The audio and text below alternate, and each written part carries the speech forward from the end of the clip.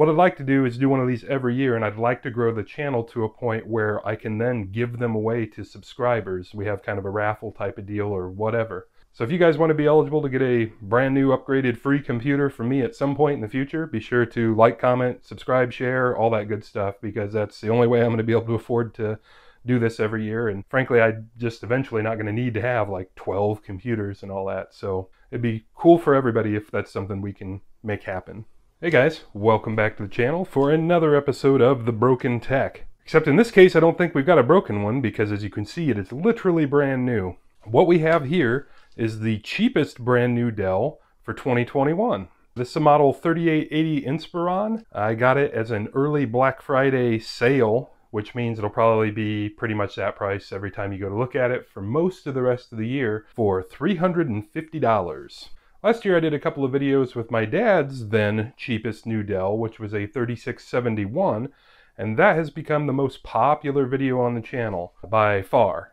I've actually gotten a lot of email questions from people about that computer, about topics I didn't discuss. I've gotten some other comments about stuff that maybe I could have discussed better, or people had other suggestions or other ideas and other things I wanted to see. So what I decided to do was buy this guy this year and take this a step at a time through the whole process of all of those things people asked me about. So we're going to do the same upgrades to this guy that we did to that one, plus a lot more. And I'm going to segment them up into different videos, probably one a month for a little while, just so we have some computer content for the computer people on the channel that are here for that kind of stuff.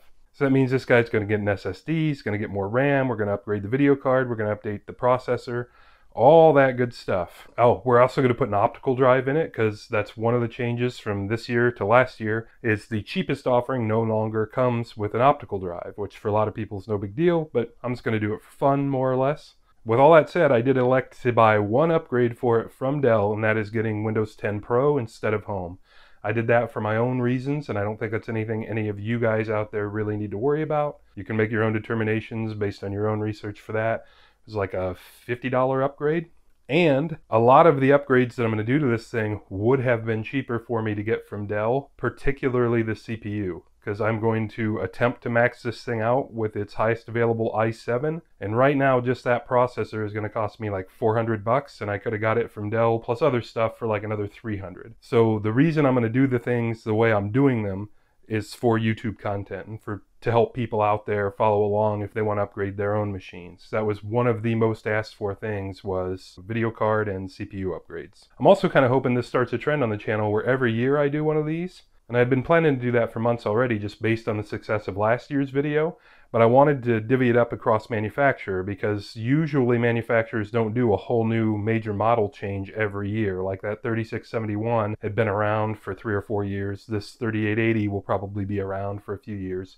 But for the purpose of today's video, we're just going to get this guy out of the box. We're going to take the case sides off and just see what's inside it. See what, if anything, has changed between this year and last year, and what our game plan is going to be going forward for upgrades. Like what form factor SSDs does it support? I'm pretty sure this guy will take an M2 SSD, which is another thing I got some questions about when I did an mSATA SSD video for a Dell 7440 laptop. So I'm hoping there's some cool stuff in here to talk about. So we're just going to get it out of the box and take a look inside. And as you can see, these are all the baseline specs for this machine. We've got a Core i3 10100 processor, 4 gigs of RAM. We've got a 1 TB hard drive. We have basic Intel graphics. Win 10 Pro, like I said, that was an optional upgrade I went for. Comes with Wi-Fi and Bluetooth integrated. Comes with card reader, HDMI, USB 3, blah, blah, blah. You know, integrated onboard sound. Pretty standard basic stuff. Nothing too elaborate going on with that guy. So, not much more to do now than to get it unearthed and get her on out of there.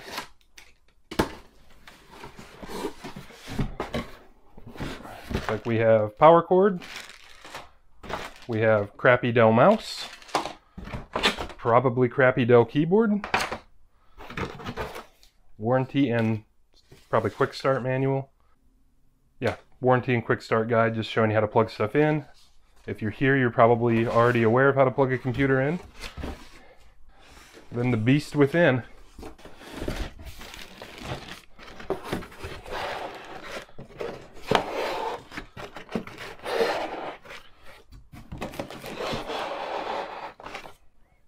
Looks like I unpackaged it upside down.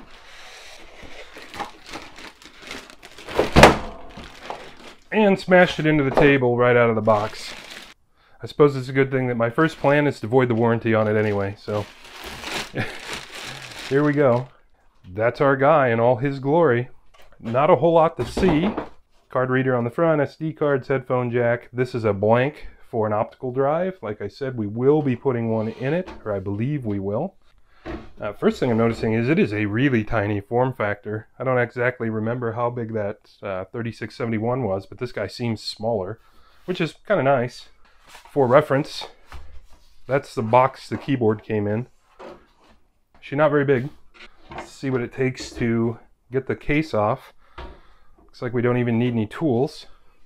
So we have a couple thumb screws that are actually pretty tight. It looks like the rest of the case is riveted on, so this is the only side that comes off. Oh, and those are captive, which is nice. We have another one down here, and I believe, yep, the side just pulls off, and we're in. Let's get down there and get a better look at what we got. I am fairly surprised how much different the form factor of this thing is compared to last year's model. Everything's different. The power supply on this guy is at the bottom. The CPU and the board has been shifted. It looks like we only have 2 expansion ports. Something I'm seeing that's cool is the RAM slots aren't 100% populated, so there's an empty RAM socket there, so we don't have to take RAM out to add RAM, although I probably still will. I'm not sure if we still have the weirdo Dell right-hand power adapter or not. Dell uses a funky turned adapter. This case looks all kinds of weird. It actually looks like it's been smashed in the front, but I'm pretty sure that's intentional. It looks like those are 2.5-inch drive bays of some kind. We do have an M.2 slot for an SSD. I believe that supports up to a 2280 millimeter form factor. And there's a couple different markings, and there are 2 different mounts. So I think we're good to go there. Wi-Fi card and Bluetooth, I assume. One or the other, maybe both. Something that's kind of cool is I do think we do still have this strange Dell right-hand power adapter, but it just plugs into the board right here. So you may be able to just get different cables to swap out if you need to. But for me, and probably everybody else out there, there's really not a reason to just go to an M.2 SSD and not worry too much about a 2.5-inch drive up front. We have a gigantic CPU fan shroud kind of thing that has arrows that are labeled for how to get it off. It looks like we just squeeze it. Yep, and out it comes, which is pretty handy. And it looks like a regular old socketed CPU under there. I can just barely see the hinge points for the CPU locking features, like right there. So it looks like that is fully socketed. We shouldn't have any problem getting it out and servicing it and replacing it. A few screws, no big deal. Something else I just noticed that's cool is we have an extra SATA cord from the factory. That must be for our optional optical drive, which bays in right here. So that's pretty cool that all that stuff's just there. From Dell, I think that's only like a $30 upgrade. It would have been worth it to buy it from them, but like I said, we're making a video here. Another item of note is there is an unpopulated SATA connector right here, so you have 3 on this board. So if you do want to put a whole bunch of hard drives in it, you've got 2 other cables to use if you want, which is cool. And the only thing that could maybe slow you down there is this is a pretty small power supply. It's only a 200-watt supply. We may run into issues with that when we upgrade the video card. We'll just have to wait and see. This also looks like it's a weird power supply form factor, like it may be Dell specific, so we may have a good time trying to get an upgraded one. Just something we'll have to find out about when we get there. Although actually, now that I look at it, I see extra screw bosses in the case, so that's an extra thread boss. And the rear of the case actually has like a knockout shape in it that is like a regular power supply, so I wonder if we can just drop a regular one in. Cross that bridge when we come to it, I guess. One more thing I see that I like, because I'm old and I have old computers and I keep stuff forever, is that the CMOS battery is just socketed. That's just a regular CR2032. 15 years from now when that dies, all I have to do is slap a new one in, which is cool. All in all, it's not a bad little machine. It is exactly what I would have expected to see inside of a $350 brand new computer. Nothing horrible. These are certainly much better than a budget computer of ages ago would have been. I say that as I can't figure out how to put this fan shroud thing back on. Oh, that easy. Just put it on. Yeah, pretty cool. For the money, I like it. I don't know how much better we could have done. It looks like this guy is going to be pretty similar to last year's model in regard to getting this front cover off. Looks like we have 3 pull tabs. Grab those, just hinges off, assuming I didn't break it, which it doesn't look like I did. So now we have access to goodies on the front. One of the things I want to look at is how we're going to put an optical drive in it, just so I know what I need to buy. On the back of our front bezel here, there are pictograms showing us how to install various things, like the fan duct I just took off and how we get our hard drive out. Hilariously, they're calling the optical drive bay the odd bay, which is pretty straightforward. But what's interesting is there's an installation instruction for a 2.5-inch drive that on the previous model we installed right up here. But there's no provision to do that in this thing. And the more I'm looking around, the more it looks like that pictogram is depicting a bracket that probably goes up there to house a 2.5-inch drive. But I can't find the evidence of that through Dell support. And that's kind of the fun thing about being one of the people out there with something brand new, is that we're going to be the people to develop these answers that other people can then benefit from. And it looks like that's what this pictogram is showing us, that it should clip in and then you should be able to swing it down. So I'm going to get a hold of Dell tech support and see what we can find out, which is kind of the point of the video here, just to show you guys what you could be getting into. And we'll discover more as we go later. Looks like for our optical drive, things are going to be really straightforward. This bracket pulls out. I'm not even sure why it's there. Looks like any laptop drive will just slot right in and hit the screw holes. The fun part I'm going to have with that will be coming up with the proper bezel. You can see that's a laptop bezel.